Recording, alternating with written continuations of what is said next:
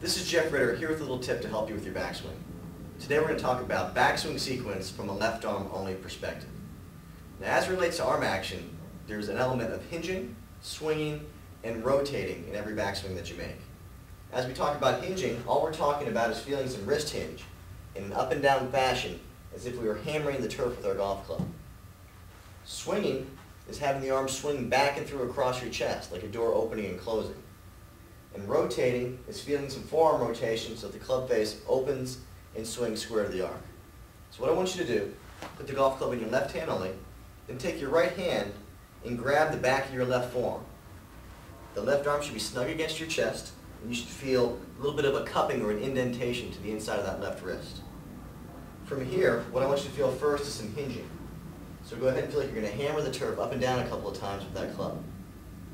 Now feel some swinging by taking your right arm and dragging the left arm across the chest, feeling the upper left arm and the left side of the chest staying snug together. Combine the two, hinging and swinging. From here, that club face should be looking down towards the golf ball. That means the club face is square. Now you're going to take that right hand and you're actually going to rotate the back of that left forearm to the right, opening the face, moving the shaft up the plane to the top.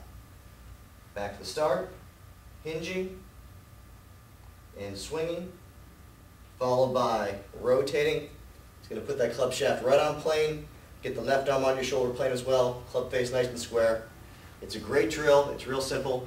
I guarantee just a few minutes a day will be big help.